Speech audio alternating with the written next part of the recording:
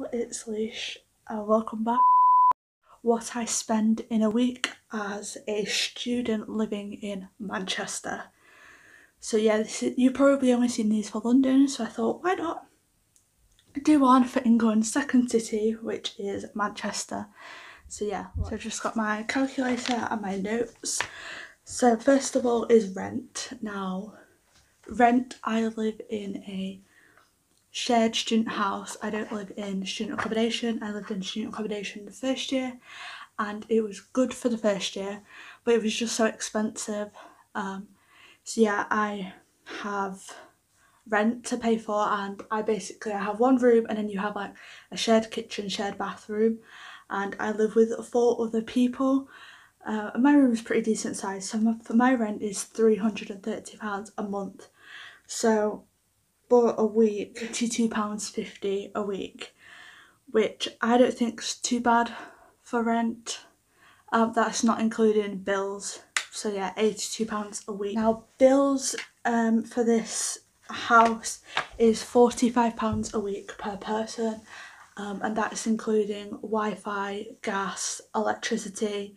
That's £11.25 a week, which I spend on bills. And then my water bill is £10 a month, so for that would be £2.50 a week. So that is pretty much it in terms of what it costs me to live in Manchester. So for a week to live in Manchester already, without having to add on food bills and everything like that, it's costing me £92.25 to live in Manchester per week. Which I think is not bad, but then again, I don't own the full house, so I don't know how much a full house rent would be in Manchester. So yeah, currently as a student it's costing me £96.25 to live in food, transport, everything like that. And this changes weekly, so what I spend each week on this kind of thing fluctuates depending on what I'm doing that week or what's going on. It's just recently been my birthday, so some of the stuff that's in this particular report won't be spent weekly, but yeah, this is just what I spend roughly a week. So the first one is food and groceries. So I spent £29.78 at Asda supermarket. Yeah, and that was pretty much a week's worth of food, apart from I had to go back and do a top up one time for my fresh produce, and that was at Aldi. I went to Aldi and I spent £9.86 in Aldi. So that gives me a grand total of £39.64, which I know is enough to feed a family for a week. So yeah, I know that is probably a bit high, but I don't really like to live off of like frozen pizzas and stuff like that. I like to actually have like a lot of veg and salads and stuff, and that can be, well, that is more expensive than living off like noodles and stuff like that. And plus that includes toiletries, so things like shampoos, conditioners, you know, anything I buy from supermarket goes into there. Okay, next thing I have is I bought some energy drinks from Wilco's in the town centre, and that was £2.25 for a pack of 4. So yeah, I probably shouldn't add that because I spent it, but I don't really want to add that. And then I also spent £3.20 at the corner shop.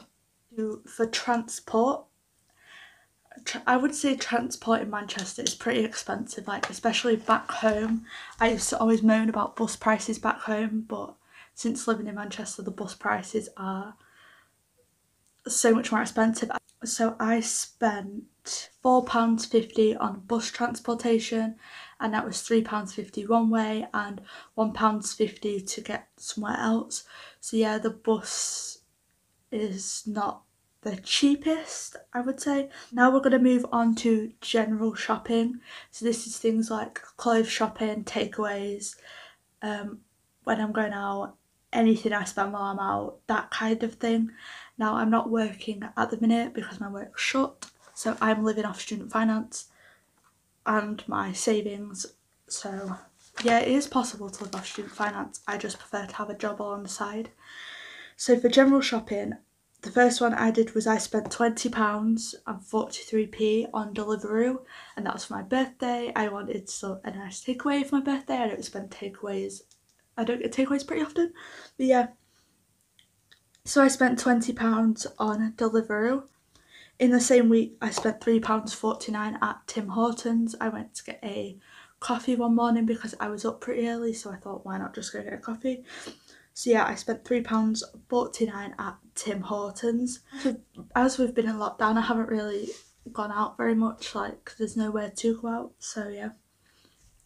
And then on top of that, I spent £10.99 on Amazon, which I will get that returned because the item that arrived I no longer need, so yeah, that will be returned.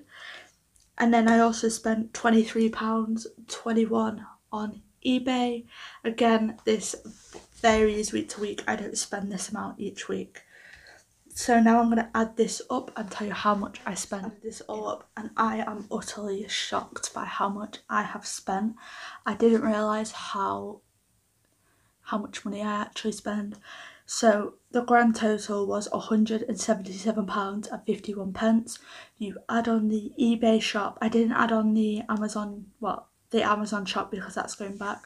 Add the eBay onto that and you're looking at £190 odd, which is very expensive for a week. Like, I can't believe I pay that.